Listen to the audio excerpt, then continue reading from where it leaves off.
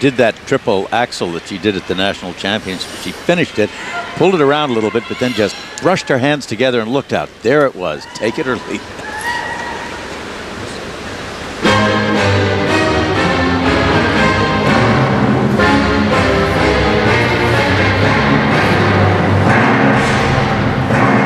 Ladies short program, like the men's short program, 8 required elements, 3 jumping passes, 1 of them in combination, 3 spins, 2 footwork sequences.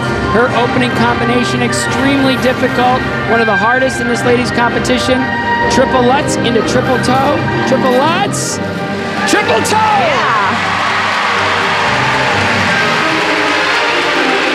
This is her Olympic debut and her world debut. Last year she qualified but was too young to compete. Footwork into a triple flip.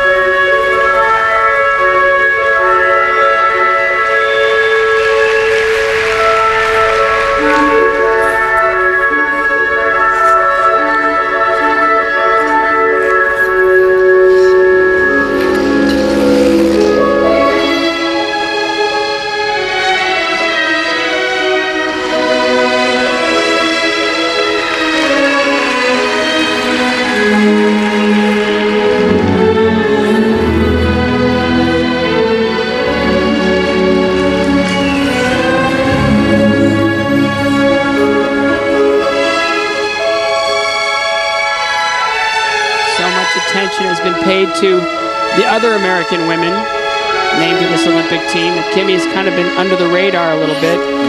She's got all the qualities to be the next great American skater. And we shouldn't forget that U.S. teenagers, Tara Lipinski, Sarah Hughes, have won the last 2 Olympic golds.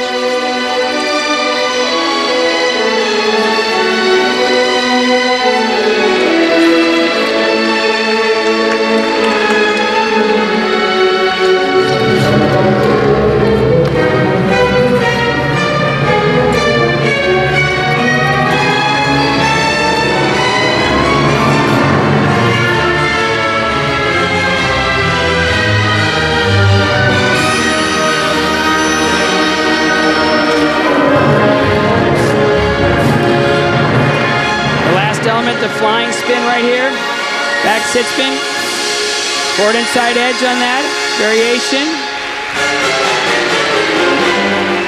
Strong, complete performance from Kimmy Meissner. She's going to be thrilled with that. It looks like she's thrilled.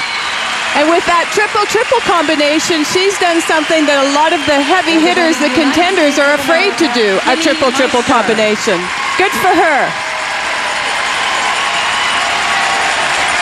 Every element solid, beautifully delivered, technically. Excited. Replay of the combination, triple lutz. Look at the technique on this. She goes right into the rotation, perfectly backwards, wills this triple toe loop around. Incredible difficulty. The triple toe loop was fully rotated. The technical score, please. And here come her scores.